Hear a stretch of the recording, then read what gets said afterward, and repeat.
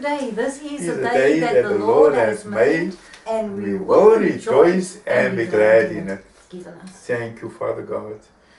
Father, it's such a privilege to share your word, Yes. to send your word forth, Father God, because Thank that you, is Lord. why you saved us, that is why you blessed us, and that is why you've put your spirit within us, Father God, to go make disciples of all nations. Yes. And Father, we thank you, those who hear your word, and Father God, and listen to your word, and watch on YouTube or wherever, Father God.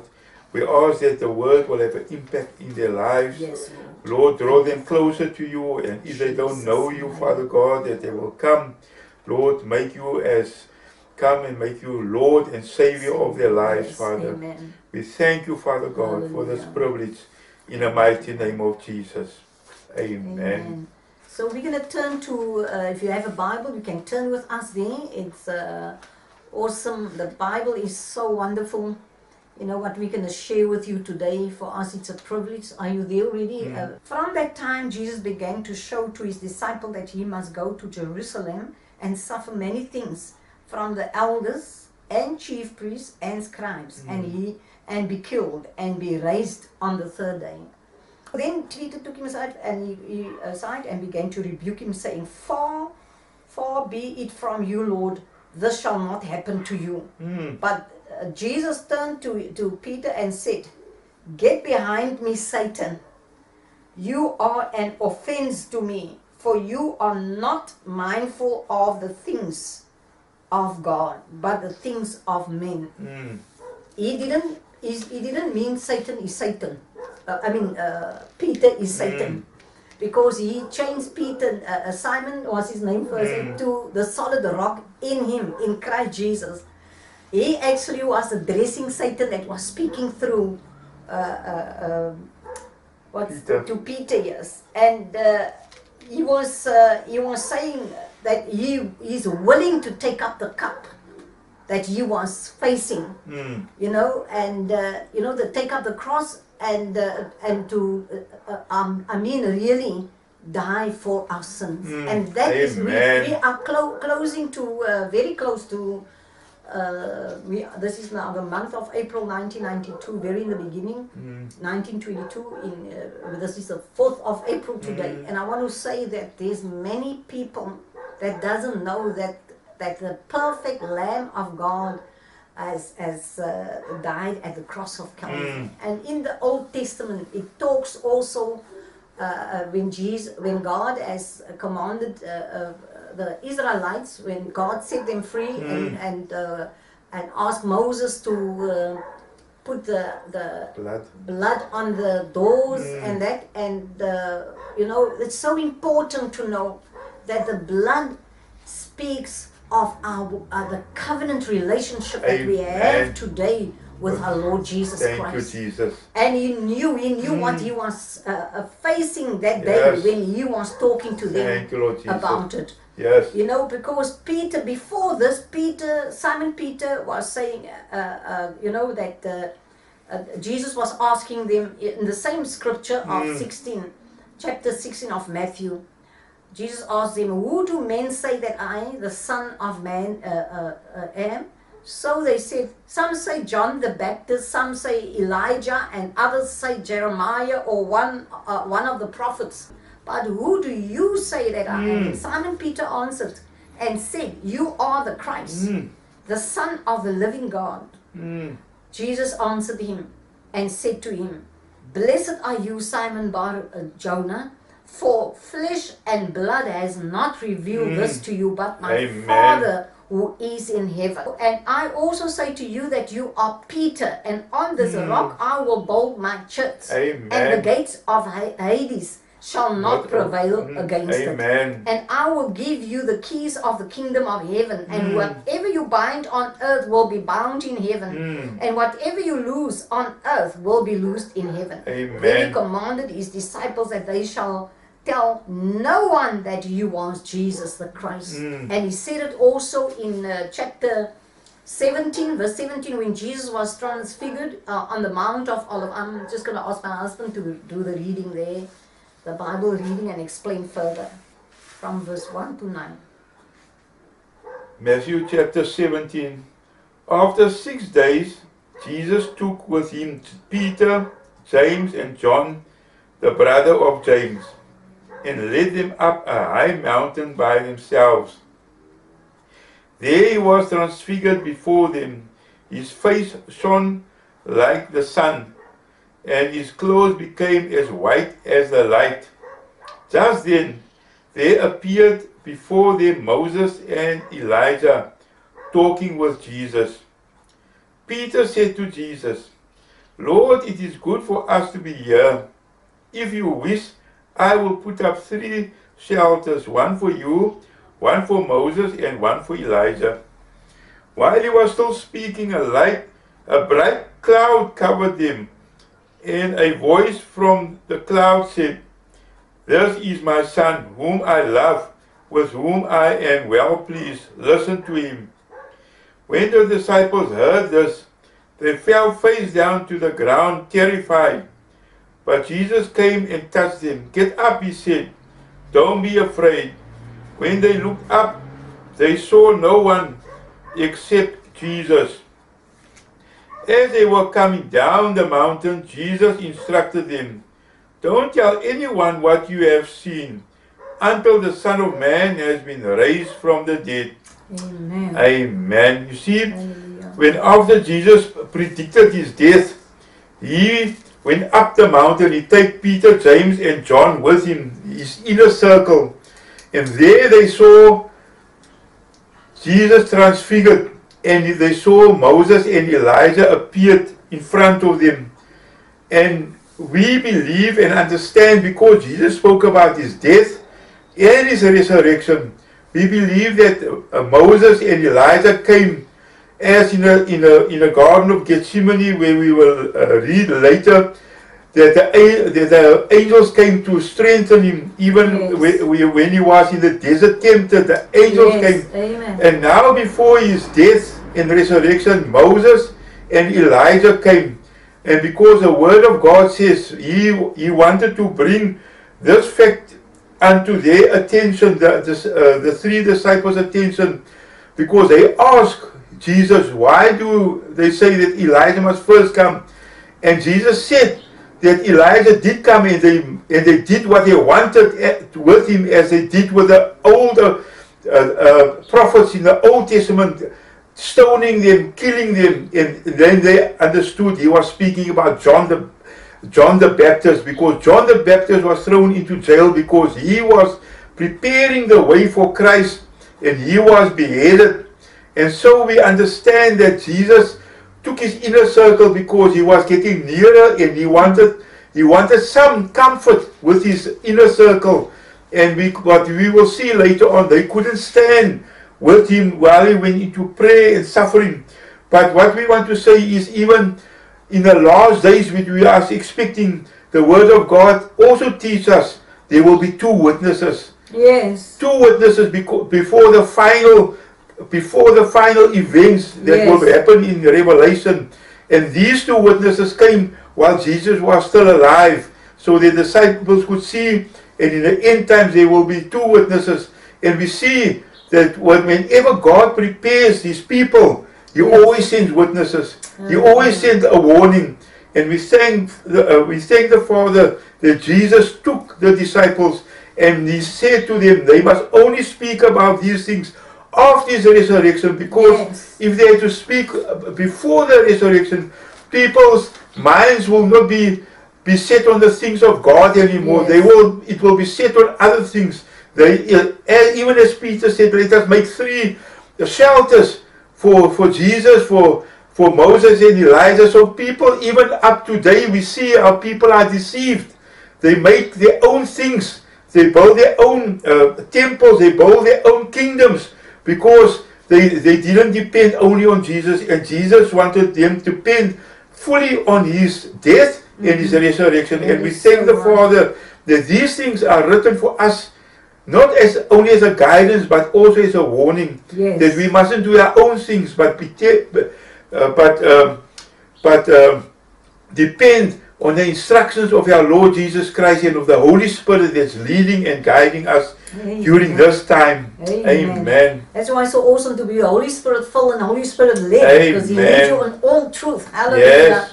There's also something also in Matthew 16 and that when Jesus told the disciples that they must take up their cross and follow Him. Then Jesus said to His disciples, if anyone desires to come after me, let him deny himself and take up his cross and follow me. For whoever desires to save his life will lose it.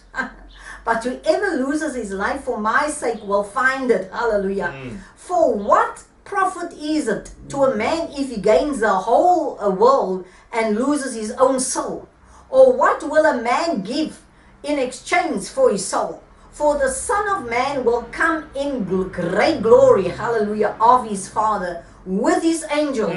And then He will reward each according to his works.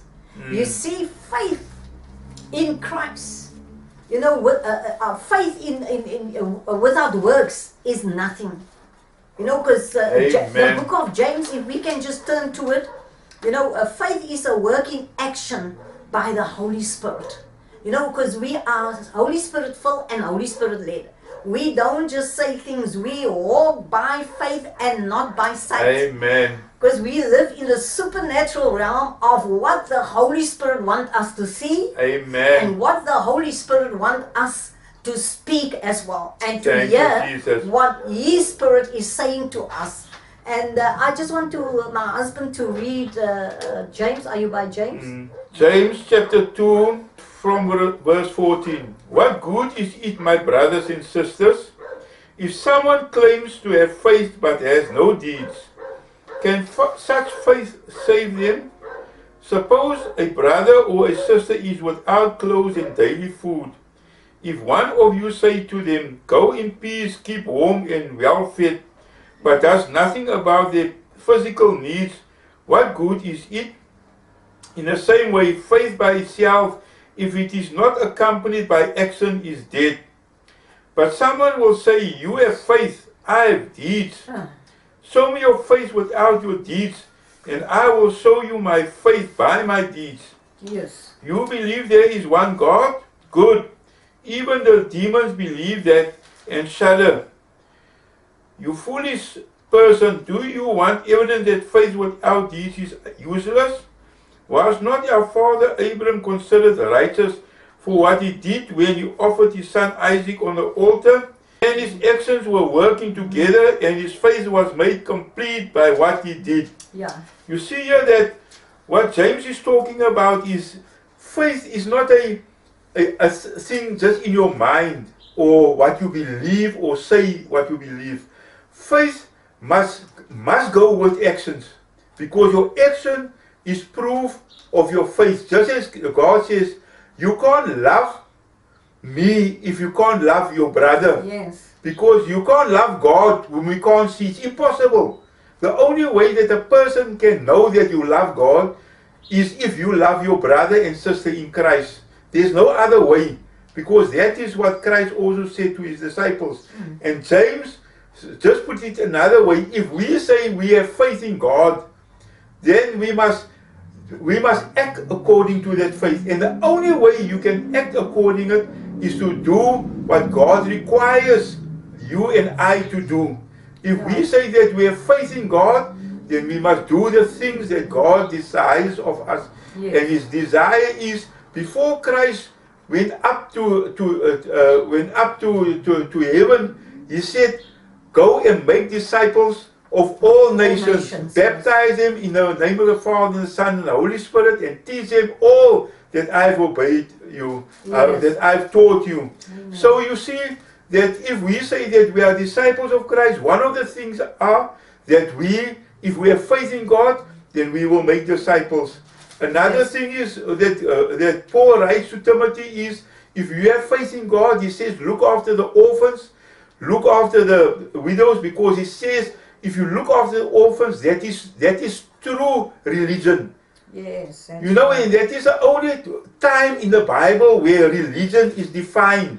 If you look after the orphans and the widows, you can say you are religious and you believe in God. But if you do not do these things, what James is talking about, then there is people won't believe you. But we must realize also that people use these things to mislead people, to lead people astray. They do good works to take them away from God and take them to false gods, because you get false religions, and their religion is just based on good works, while our religion is based on faith in God, what He did on the cross for us, and so now we act in our deeds, and that is what James is talking about. Yes, God asked Abraham to sacrifice Isaac, and he showed by his faith. He took Isaac and wanted to sacrifice him, but God didn't allow him. But God saw through his actions that he has faith to do it, and he would have done it because he said that he believed God will raise Isaac from the dead again. Amen. Amen. I'm here by 1 Peter. Can you just turn there with me? 4. But the end of all things is at hand. Therefore, be serious and watchful in your prayers. And above all things, have fervent love for one another. For love will cover a multitude of sins. Be hospitable to one another without grumbling. As each one has received a gift, minister it to one another as good stewards of the manifold grace of our Lord God. Amen. If anyone speaks, let him speak as the oracle of God.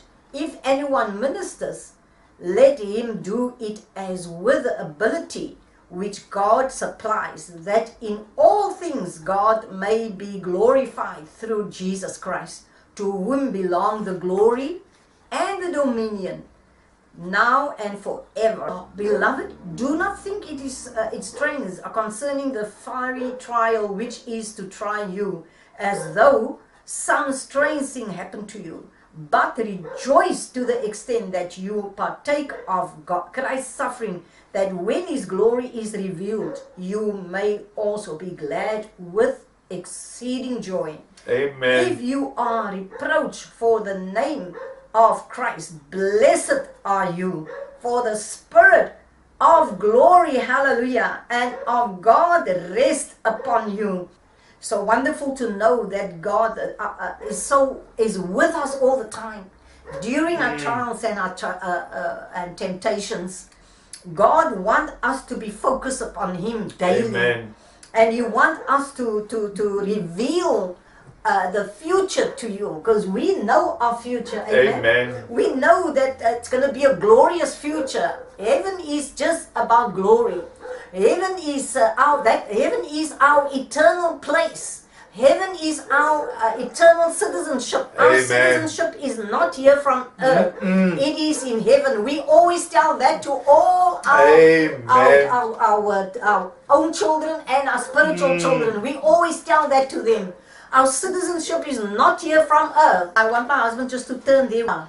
But our citizenship is in heaven, and we eagerly await a Savior from there, the Lord Jesus Christ, who by the power that enables Him to bring everything under His control, will transform our lowly bodies so that they will be like His glorious body.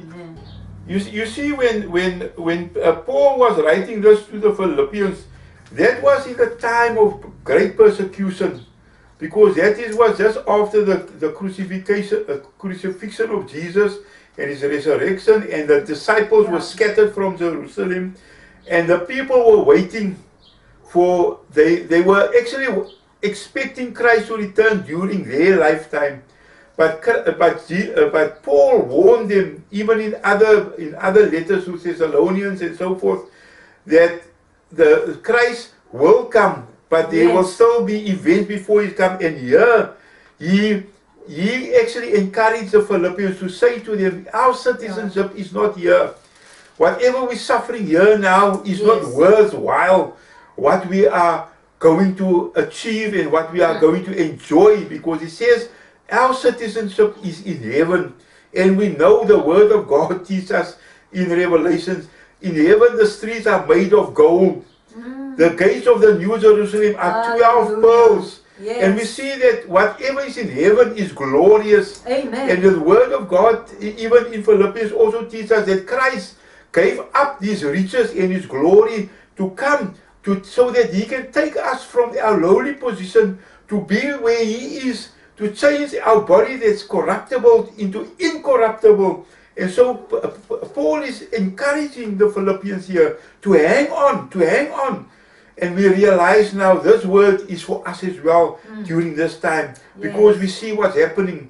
The war there with the Ukraine, and we believe is going to lead up to the war against Israel, to the Third World War. But we are encouraged when we read this word, because it says just a little time, because our citizenship is not here. Amen. We're not fighting, we're not battling for property, for land, and for all these riches on earth. No. We are awaiting the Savior from above to change us, to take us away from here, to rapture us. Jesus, and we are thank you, excited when we read these things in the Word of God, because it strengthens us. Because when we put on the news, it's negative. When we open the newspaper, it's negative. But when we open the Word of God, then it's just positive, it's just encouraging, and we are uplifted ourselves when we read this word. And we want you also to be uplifted and encouraged to know that Christ is coming soon to change us, to be like him, and to be with him. Hallelujah. Amen. And even here in First Peter, I'm still in First Peter, where he speaks about when he was approaching death. Is from verse 12, chapter 1 of 1 Peter 1. He says here, for this reason I will not be negligent to remind you always of these things, though you know and are established in the present truth. Yes, I think it is right, as long as I am in this tent. He's talking about the tent, the body tent, to stir you up by reminding you, knowing that shortly I must put off my tent. That is a body, the physical body, just as our Lord Jesus Christ showed me. Moreover, I will be careful to ensure that you always have a reminder of these things after my decease. For we did not follow cunningly devised fables when we were made known to you the power and coming of our Lord Jesus Christ, but were eyewitnesses of his majesty. For he received from God the Father honor and glory when such a voice came to him from the excellent glory. Hallelujah. When God says from heaven, this is my beloved Son, in whom I am well pleased. And we heard this voice which came from heaven when we were with him and on the holy mountains, concerning the transfiguration of our Lord Jesus Christ, that his body became glorious, and after his resurrection, that the day when the angels came to roll the stone away so that Jesus can come out, and that he was glorious. They saw the glory. The people that what you call them, the soldiers, they were afraid when they saw Jesus. The angels, the angels are massive. They are huge, and they were rolling. That God sent his mighty angels to roll that stone away so that his Son can come forth. And he came forth gloriously. And the first people that saw him was the woman. Women are always, how can I say, they always desire to be with Jesus, as I am, and many other women that I know. We always want to be with the Lord Jesus Christ. Thank and you, they Lord went Jesus. to, what do you call it, say lichaam te balsam, and to embalm his body, and that with ointment and all that, because they were still thinking he's dead, and when they came there, he was resurrected by the power of our Father God, of our Abba Father. Hallelujah. And we are thankful for God's great Holy Spirit that as we believe in that has resurrected, that same Spirit that raised Jesus from the dead, that has resurrected our Lord Jesus Christ from the dead. Hallelujah. Thank you, Lord Jesus. And we are thankful. We're looking forward for his soon coming. And Peter wrote here also in verse 19. I'm still here in 2 Peter. And so we have the prophetic word confirmed, which you do well to heed, as a light that shines in the dark places until the day dawns and the morning star rises in your heart. For prophecy never came by the will of man, never, but holy men of God spoke as they were moved by the Holy Spirit. Amen. So it is God's Holy Spirit that empower us when we spoke the truth. The word is truthful. Amen. Jesus is the living word. As it says to us in the book of John, the very first 3 chapters, that in the beginning was the word, and the word was with God. So Jesus was always there. That's why when John was raptured into heaven, he saw a whole future. Jesus told him the very first word that I am the Alpha and the Omega, the beginning and the end, the first and the last, the one who was and is to come, the Almighty One. Hallelujah. And we are so excited for His soon coming. Amen. We are excited for that glorious day when He's going to come, that every eye will see Him. Yes. Every eye shall see Jesus coming. Even those that pierced Him, even those that and all the tribes of the earth will mourn because of Him. But we say, even so, amen. Come, Lord Jesus, come. Amen. Even here in Revelation 22, verse 7, where it says, I'll read it to you, and you can go look it up, that the time of our Lord Jesus Christ is near. It says here, behold, I'm coming soon and quickly. He's going to come soon and very quickly. Because we're going to be changed in a twinkling of an eye. Thank you, Father very God. quickly. And we are ready for that soon, for the soon coming, that event that's going to happen.